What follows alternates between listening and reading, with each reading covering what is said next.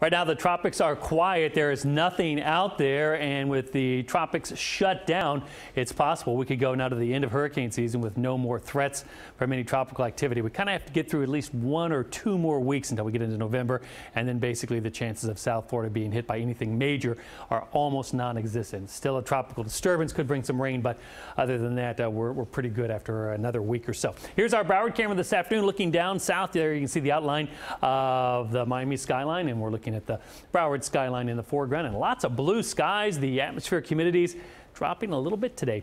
85 in Miami, 84 Fort Lauderdale, Hollywood, 87 in Key West. 5 on the stickiness scale. That's down from where it's been 7 or 8, so a little less humid. I hope you noticed it because it doesn't take much of a humidity drop to make it feel a little more tolerable. Gust up to 31 on the wind speed and about 1/10 of an inch of rain. Here's the radar right now. It is mostly quiet, hardly anything out there thanks to the slightly dry air that's moved in. And high temperatures today, 86 is the normal. We were in the upper 80s just about everywhere, mid 80s in a few spots. Our trend is towards not as hot. We're going to hover in these temperatures through the weekend, and then next week a break in the temperatures. Feels like temperatures low to mid 90s, but once again, just slightly less humid out there, and winds east right now anywhere from about 10 to 14 miles an hour. The bigger picture showing that this little bit of drier air that's in place now is going to last through Saturday, maybe a late night or morning shower on that easterly breeze.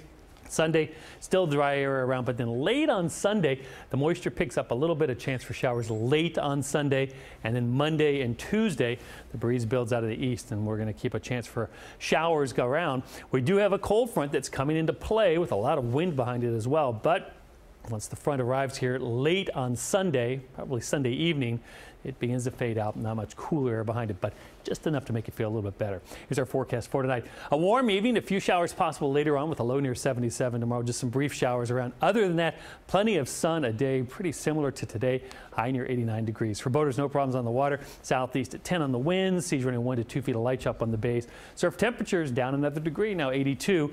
Upper 80s for your Saturday and Sunday, a chance for showers late on Sunday, and then breezy and not as hot Monday and Tuesday. Back to you.